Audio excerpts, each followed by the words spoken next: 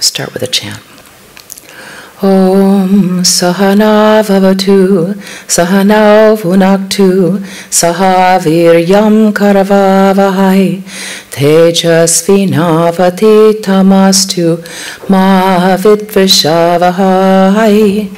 Om Shanti Shanti Shanti. Om.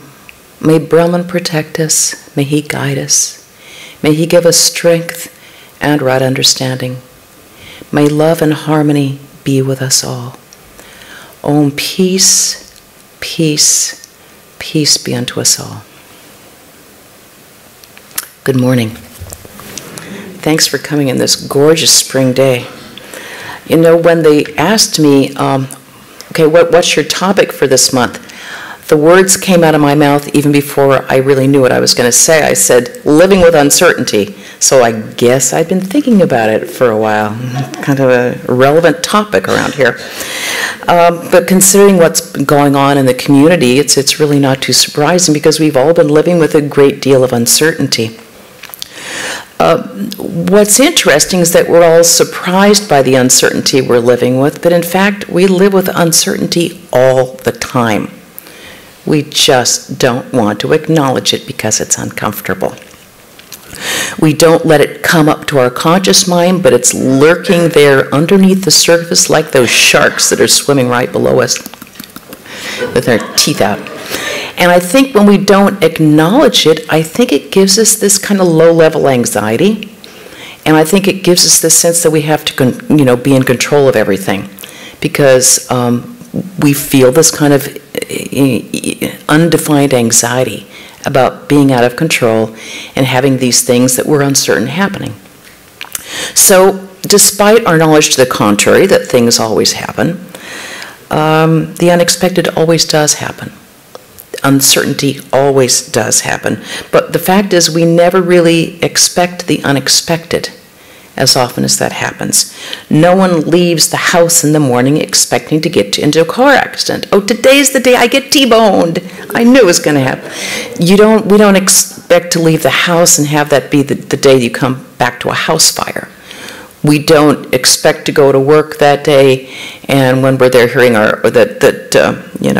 we slip and fall and break a bone in our body. No one ever expects that, but it happens.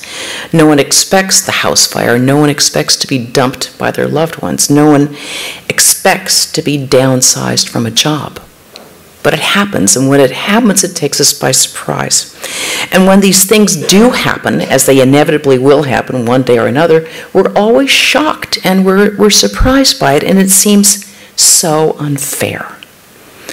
But life is inherently uncertain. But we put blinders on and assume that everything is going to continue pretty much the way they have been unless they kind of go up on this nice little upward trajectory and things get better and better, and that's okay. We don't like it if it goes the other direction. And all these things have been kind of brought very much home to us with all these disasters that we've had around here. The fires and the mudslides and the devastation everywhere. We were, of course, prepared for the fire. We were really prepared for the fire. We live in a fire danger area, so we know what it's like. I mean, we all had during fire season, we have our bags packed, ready to go. We all know what cars we're going in. We've got instructions how to evacuate the temple, how to evacuate the shrine, getting the animals out, which car the animals are. I mean, we've got this down to a science. We have our evacuation plans. We know whose house we're going to. Click, we did that right. No one expected the mudslides. No one expected. And all that in its wake left such insecurity and this feeling of unsafety, like what's going to happen now? What's going to happen? It left the ground kind of loose underneath our feet. But the very nature of life is that life itself is uncertain. We don't live in a cocoon. The very nature of walking out our door in the morning is uncertain. We don't know when that manhole cover is going to be up. We don't know what life is going to bring us. Life is unsafe. We want our friends to be unsafe. We want ourselves to be unsafe. We want the places we love to be unsafe. But we don't live in that cocoon that we want to live in. You know, we often give classes here in the temple to high schools and colleges. And one of the things we often discuss is what is, in the Hindu or Vedanta tradition, what is real and what is unreal. Well, in the ultimate sense, that which is unreal is that which changes, that which is transitory. And what is real is that which never changes, that which is eternal. So for as an example, I'd say, well, for example, my body is temporary. It's going to go. I'm getting these little signals here. It's going to go, and so my body is not ultimately real. The mind will go. That is not ultimately real. And I said, the trees are going to go. They're eventually going to go, and even the temple one day will fall down. I said, and even the mountains will crumble. And it's like, but I didn't mean now. Please, I was speaking theoretically. So no one kind of expects that, but it happens. We live in a land of earthquakes. No one really expects to wake up that day and have it could be an earthquake day, even though it happened last Thursday. We keep hearing about, we're in California, you always talk about the big one. The big one. We don't know when it will hit. We don't know where it will hit. We don't know if it will hit. But we all keep hearing about the big one. But we know one day something is going to happen somewhere. We know that our body had a beginning, and we know that one day it will go. And yet somehow no one expects that it's going to happen to them. Even though we get these signals from the god of death, Yama, okay, I'm sending you these little postcards that things are kind of moving on in your life. Notice the wrinkles, notice the, things are... Our family, our friends, some of our family passes away, even our friends pass away. We talk about old people like it's not us. This is what but we somehow don't think will ever be us because we think that we're eternal, which in the ultimate sense, of course, we are. We can't imagine our own death, but one day it will happen. We just don't know where. We don't know when. The nature of life is uncertain, but yet we somehow pretend that it is pretty much certain, and it goes along in a certain way until we're unhappily surprised. Life is fragile. It's like water on a lotus leaf, they say. Well, that means that we have a short time in our existence is here for just a short time. But the truth is it can end at any second. All we need is have one good illness and we feel how close it is to us. We know that our existence can end at any second, and we know this intellectually. We all agree, we all know this. But we refuse to really inhabit the ideal, let alone assimilate it. Let alone assimilate the idea that this thing will all come to an end and that we have to live with the uncertainty that we're living with every day. We can't avoid uncertainty, and we can't avoid the changes that life brings us, whether we like those changes or not. But instead of running from it, we have to face it, or as Swami Vivekananda would love to say, face the brute, face the uncertainty, and learn what it can teach us. It was quite interesting.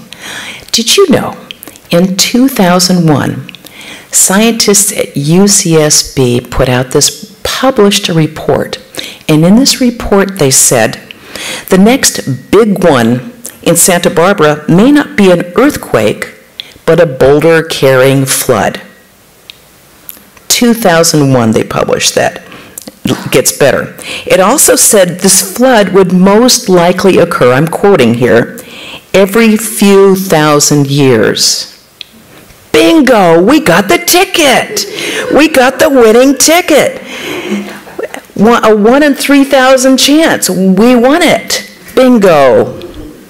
Now, no one objects to a 1 in 3,000 chance if it's the lottery. But no, we didn't get the lottery. We got instead the debris flow, which upended the world here. We got it so everybody the community was eviscerated, everybody was PTSD, including the dogs. The whole community was just turned up upside down, and it'll take decades to really recover it. That is the ticket we pulled. So rather than having it feel like it was some sort of a cosmic mistake, or that there was some sort of divine distribution error, this is Santa Barbara, we don't do that. We like perfection in Santa Barbara. No, we can't, rather than denying it or said it shouldn't have happened, we need to own it, and we need to learn from it and see what this has to teach us. The truth is, we never know what card we've pulled and what card we're going to be playing with. It might be debris flow and mudslides. It might be an upcoming fantastic job that we haven't even thought about. It might be your kid calling from school with a broken leg, or it might be a long-lost relative knocking on your door demanding dinner. You're who? What? We don't know. All we know is that the unexpected will happen, for good and for ill. The problem with it is that things being unpredictable is that human beings are generally not happy with uncertainty. It makes us nervous. In fact, it gives us real stress. And they say some of our greatest stress is being in this position of uncertainty. Will I keep my job, or will I be downsized? Is my business going to make it, or is it going to fail? Is my partner staying? Is my spouse leaving me? I don't know. Will I have enough money for retirement, or I'm going to be one of those people living in an RV? Is my health going to be okay? Am I going to have money to stay with me the rest of my life? Are my children going to stand by me, or are they going to ditch me? Am I going to end up being warehoused in one of those nursing homes? None of us know. None of us know the future, and that makes us very uncomfortable. Is that mountain going to come down? None of us know. We can't avoid uncertainty, but what we can do is try to minimize the stress and the feelings of fear that come with uncertainty. Now, one of the most stressful situations for human beings is the feeling of being out of control. In fact, the board of cardiologists have done great studies on this because it affects the heart so profoundly. It's interesting. Cardiologists say, and I've read this, that the body responds to feelings of being out of control the way that we respond to extremely stressful events like being pursued by a mastodon or a saber-toothed tiger. It really shoots our body. It increases the amount of stress hormones throughout our body. It pours out inflammation into our body. It increases the heart rate. It gives us an irregular heartbeat, and it increases our blood pressure, all with the sense of us being out of control. Human beings hate to be out of control. But the problem is, we're never in control. We never have been, we never will be, we never can be. Because we can't control the future. We can't control the universe. We want to determine our future because we want maximum joy and minimum pain. So we want to be able to have the option of being able to move things around so that will happen for us. But the problem is, it doesn't happen that way, and it's good. Because having maximum pleasure and minimum pain is no way to learn, it's no way to grow, and it's no way to gain a deeper sense of what life is about. It's no way to understand what the meaning of life is.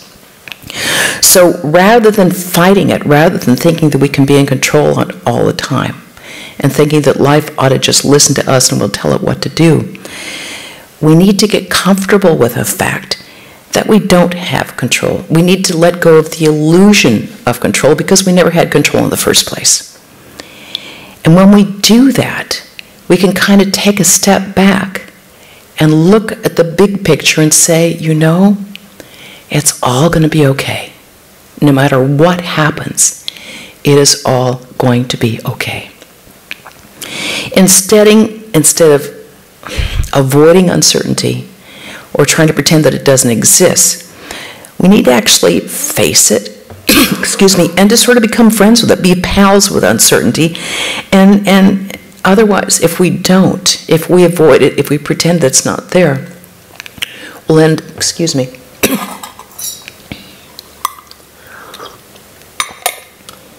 if we don't face it and become friends with it, we'll live and die in fear. And that's no way to live or die. We have to, be here happily on the planet. Excuse me. Living consciously with uncertainty gives us an understanding that life is precarious, and because it's precarious, it's really very precious. It's fleeting, it's fragile, and because it's fragile and fleeting, it's beautiful and it's precious. We can't hold on to anything. We can't stay the hand of time. I don't know what I did. People will often say, I wish I could I could hold on to this moment forever. It's like, no, you don't. No, you really don't. It'd be boring. Second of all, you can't. None of us can. We can't stay the hand of time. Swami Asheshanandi in Portland never tired of repeating the saying of Buddha, all compounded matter is bound to decay. We can't hold on to it. We want to hold on to life, hold it in our grips so nothing changes. What we like, we want to hold on to it. We want to hold on to it the way that they catch butterflies. They catch them and they pin them and put them into a frame. Butterfly's dead. And the beauty was in its life. And the way that it just went through. The butterfly goes through, its beauty is there and it's fleeting. We have to let it go. Enjoy it and just let it go. That is the beauty of really appreciating how uncertain life is. We can't hold on to anything. Neither our life, nor our possessions, nor our homes, nor our friends, nor our kids, our pets, our money, anything. We can't hold on to anything. Like butterflies, these things grace our life, and then they move on, as do we. Sri Ramakrishna said, everything appears and disappears by the will of God. Appears and disappears by the will of God. And when we really get that, we'll have some sense of peace and a sense of a deeper understanding of how the world works. We realize that life isn't happening to us. It's happening for us. When we accept that, we can gain a greater understanding of ourselves and others and what we need to learn from life. When we learn to live with uncertainty, consciously doing so, not doing it unconsciously with blinkers on, we see more clearly, and then we begin to lose our fear. We begin to understand what's really important. When we realize how fleeting life is, we become grateful. We become grateful for that butterfly that just went through our life. We become grateful for all these experiences that we have that we know are transitory. We don't hold our happiness into things that we insist that they have to be here now, they have to be here in the future, or else I won't be happy. We don't hold the bar that high for our happiness. We don't hold that many expectations about what we need to be happy. We just say, thank you, thank you. I know this will not last forever. This makes it all the more precious and all the more beautiful. Thank you. Thank you. This is what life teaches us when we realize how uncertain, how unstable it all is. We depend less when we realize how fleeting life is, how uncertain everything is. We learn to depend less on external factors for our happiness. And the less that we can depend on external factors to make us happy, the happier we're going to be. Because the more expectations and demands that we make about what we need to be happy, about what we need to have, the more bondage we have. Every bit of bondage brings us pain. And the worst bondage that we can give ourselves is the bondage of expectations. What should be happening. And this is the greatest pain that we can give ourselves, and we do it to ourselves. We do it, our expectations bring us this misery. We have to let them go. Life doesn't work like that.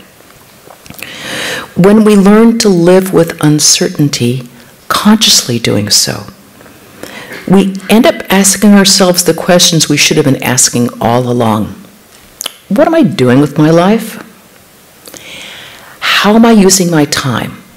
Am I using my time well, or am I kind of wasting my time? Am I kind of floating along on the surface of life, enjoying, just having a great old time? The problem with that, and it's fun while it lasts, I know, it's fun while it lasts. The problem with that is that it ends so suddenly. We don't get notice. It ends. And then we realize that we haven't done the journey that we wanted to do. We haven't put our time into our spiritual life. We haven't done a lot in our inner world that we wanted to do. And we won't get that opportunity again. That's why we can't just float along on the surface of life. That's why when we're given this opportunity of uncertainty, we can ask ourselves, what am I doing here? What is the purpose? What is my role in life? What is my purpose in life? What do I want to do with my life? Am I using my time in the way that really helps me towards my goal? Am I fulfilling the life that I want to lead? Or am I actually wanting to do something else but never just got around to it? Because we never know when the curtain drops. Now, one thing Vedanta is really clear about is that there's the only purpose of life, the greatest purpose in life, is to realize God, to manifest the innate divinity within us. That is our goal in life. Now, we can do that through the path of love, through loving God. We can do that through the path of service and unselfish work. We can do that through sort of discernment about what is real and what is unlasting. We can do that through deep meditation. But unless we put time and effort into our spiritual life now, we won't get the happiness that we all want. That's all we want. We all just want to be happy. We just want a peaceful, contented life. We want some happiness. But unless we do some work on that, we won't have the happiness we want. The happiness that we seek, of course, as we all know, is within ourselves. The Buddha said, "O nobly born, remember who you are." Oh, nobly born, remember who you are. You know, if we could say that to ourselves like 20,000 times a day, we'd be in really good shape. We'd really have a lot of good things going in our life. We could just remember that. Remember who you are. Who are we? We are infinite spirit. We are unborn. We are dying. We are absolutely free. Infinite knowledge, wisdom, and radiance lives within our own hearts. Remember who you are. Don't think that we're small, puny creatures at the mercy of silly mountains. We're the infinite. Infinite strength is within us. Infinite purity and power within us. Yes, infinite strength, purity, and power is all within us. We simply have to access it. But we can't access it unless we put the time into having some practice so that we can access it. It's there for us all the time. We simply have to remove the impurities in our mind. And then it's there for us forever, for all time. This requires practice. And the practice is all about the 3 P's that Swami Vivekananda never tired of speaking of. And that's patience, purity, and perseverance. Patience, because it doesn't come in a day. Purity, because we have to be really clean with our understanding. We can't delude ourselves or other people what we're up to. We can't lie, cheat, steal, go around like a tomcat and say that I have a great spiritual life because I sit down and meditate for 20 minutes a day. That doesn't cut it. It just means you're rowing a boat with holes in it. Ethical life is absolutely necessary for our practice. And perseverance, because it's day after day, week after week, month after month. But the good thing is that it gets easier, it gets better, and it gets to the point that unless you do it, if you feel like you're walking around without your teeth being brushed, it becomes a part of who you are. And it becomes the only way to live in the world. So if we have this in place, we can't take a wrong step. Living with uncertainty allows us to take obstacles and to make them into opportunities. But it doesn't happen by itself. We actually have to change our mind to be able to accept what was obstacle and make it into an opportunity. So when something happens that we think is bad, we can either think of ourselves as victims, which just makes us weak and blames other people. It's like, get over it. Either think of ourselves as victims, or we can sit down really quietly and say, what can I learn from this? What can I learn from this situation? Rather than ratcheting the blame, rather than weakening myself, what can I learn from this? How will this give me greater strength and understanding? If we can turn down the chatter in our head, we can turn from what was scary and what was bad into a situation where we gain more in love and compassion and more spiritual understanding. When this happens, we really gain a greater understanding about our own life, our place in the world, and we really begin to understand about what matters and what really doesn't matter. That's what we gain. So what do we do on a very practical level when these difficulties arise, when we're placed in these sort of situations that we never expected? The first thing that we ask ourselves is, okay, what in this situation can I control here? Okay, which leads us to point number 2, which is very little. There's very little that you can do here to control.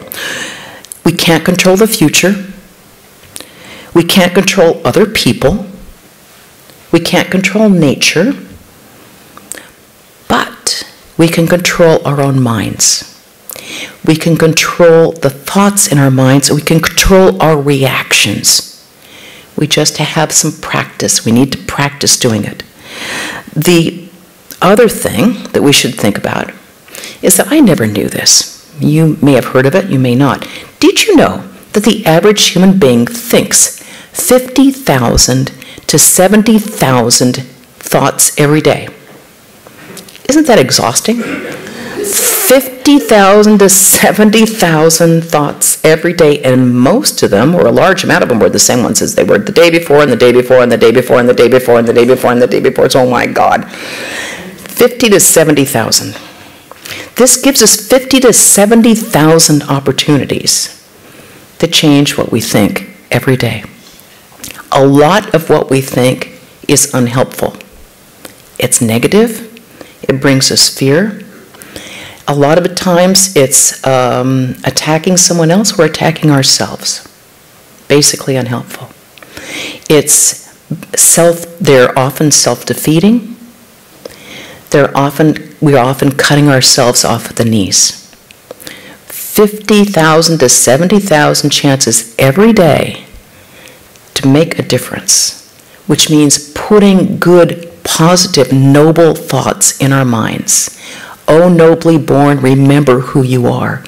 If we can think that, that's fantastic. Change what we think every day. That's something we can do. We have so many chances every day. We have to watch the mind and see what we're filling our minds with. That's all we have to do. Rather than just kind of assuming it's going to go on its own thing, we have the power to look at it and see what it is doing, the little rascal. See what it's thinking and then say, oh, are you really thinking that? Oh, you thought that yesterday too. Let's do this a little differently. Why don't we think something else? Why don't we think, oh, nobly born, remember who you are? Why don't we think of what Swami Vivekananda said? He said this at the Parliament of Religions in 1893. You are souls immortal, blessed, free, and eternal. You are not matter, you are spirit. You are not bodies. Matter is your servant. You are not the servant of matter. Why don't we think that? Think something that's bracing and strengthening. You are souls immortal, blessed, free, and eternal. Yeah, right on. That's what I want to hear. For those who are initiated, remember the mantra. The mantra is literally the name of God. It has tremendous power, and it can literally change the contents of our minds and the direction our mind's going.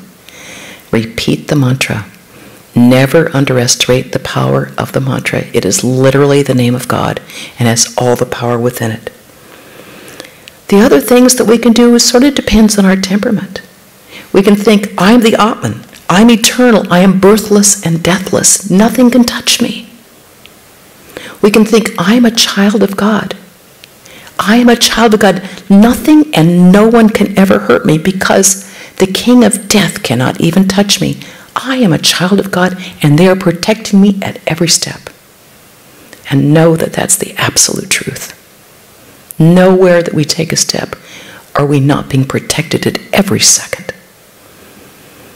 We have to remind ourselves that this infinite strength is within us. We have the ability to be able to overcome whatever obstacles that we have, like we've overcome them before. And that will make us stronger and wiser than we were before. Rather than running from it, we have to face it. Rather than avoiding uncertainty, we have to actually lean into it. Like that tooth when you're a kid, you know how that tooth, you're kind of working on your tooth. Same way we lean into that uncertainty and see what it teaches us.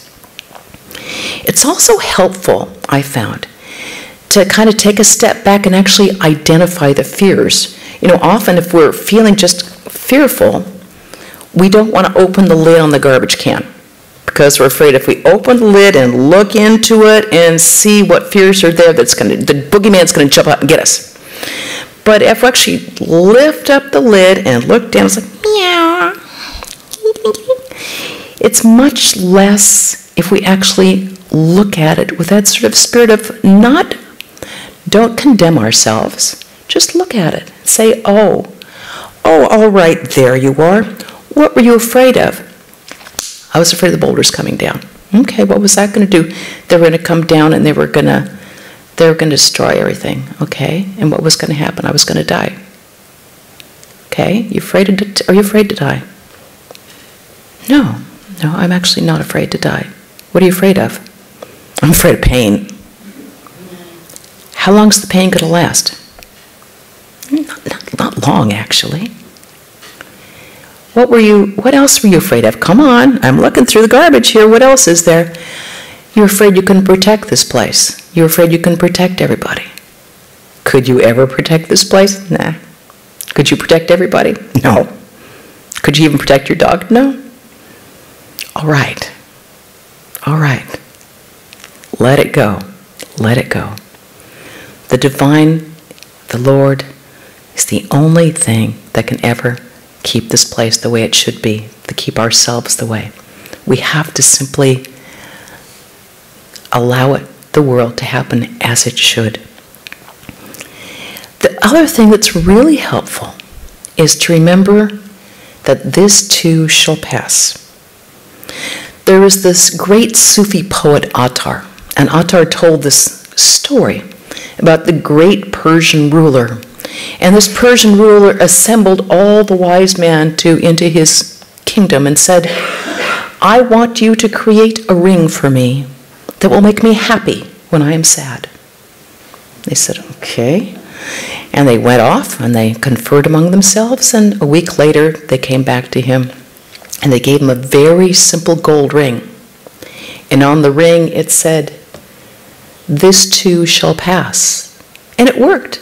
So when he was really miserable, he looked and said, this too shall pass. But it also had the opposite effect. When he was really happy, he looked at the ring and said, oh, this too shall pass. And that's the way it is. We're living in the relative world, what we call Maya. Maya is the relative world. It's the pairs of opposites. For every joy that we have, there will be sorrow. Happiness will mean unhappiness. For every joy, there's sorrow. For every victory, there's a defeat.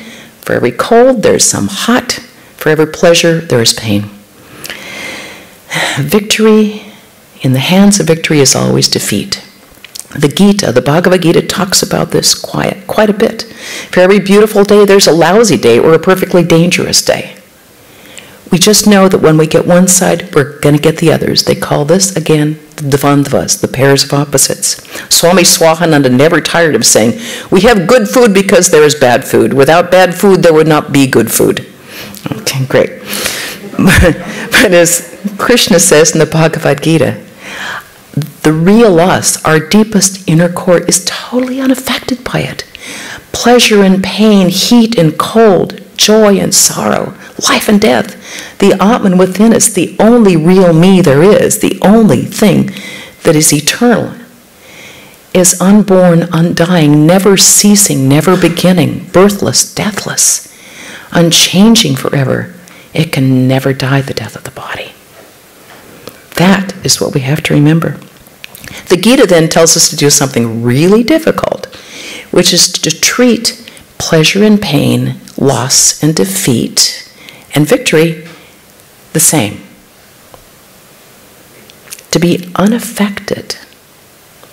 So we should be the same in pleasure and pain, the same in defeat and victory. That's a tall order. But what we can at least try to do is remember not to be so elated in joy that when we come down to a normal state, that we will feel like, oh no, I'm so depressed now. Or that when we go down, when we have a severe downturn in our life, that we can't get back up. By keeping this balance, we are able to not lose our center. We keep balance in our life. We remember that everything, this too shall pass. Everything that come up will go down, including our minds, including our bodies. Everything has in this relative world, there's both pleasure and pain, life and death, joy and sorrow. So when something really difficult happens, what actually can we do? Well, first, we can remember our eternal divine nature. Remember that everything that changes around us, including our bodies and mind, including everything in this external world, does not affect the real me, the Atman, and that's the only me that counts. Because that me is one with the infinite divine reality Brahman. That can never change, and that's totally unaffected by all that. The other thing we can do is to remember the most difficult words that have ever been said. Thy will be done. Toughest sentence in the world. Every day here in the temple, every morning, both the temple and the shrine, we repeat the prayer of Sri Chaitanya, which says, at the end of it, do with me what thou wilt. Do with me what you want. For thou art my heart's beloved, thou and thou alone. Ouch. The truth is, in this world, we have nothing but the Lord to call our own.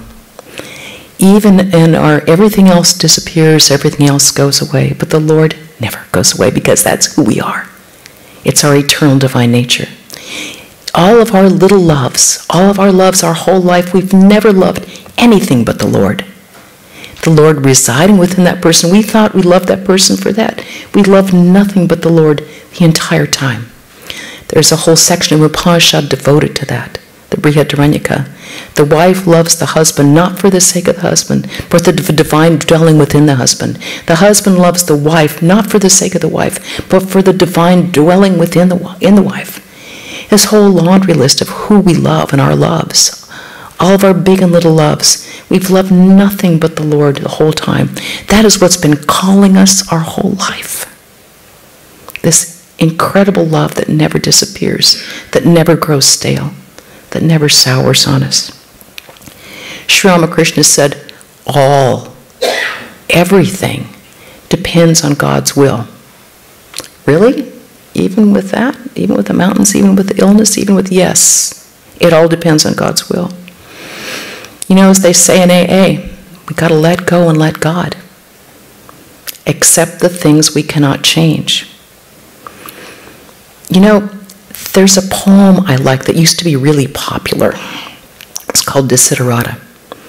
In it, it says, you are a child of the universe. no less than the trees and the stars.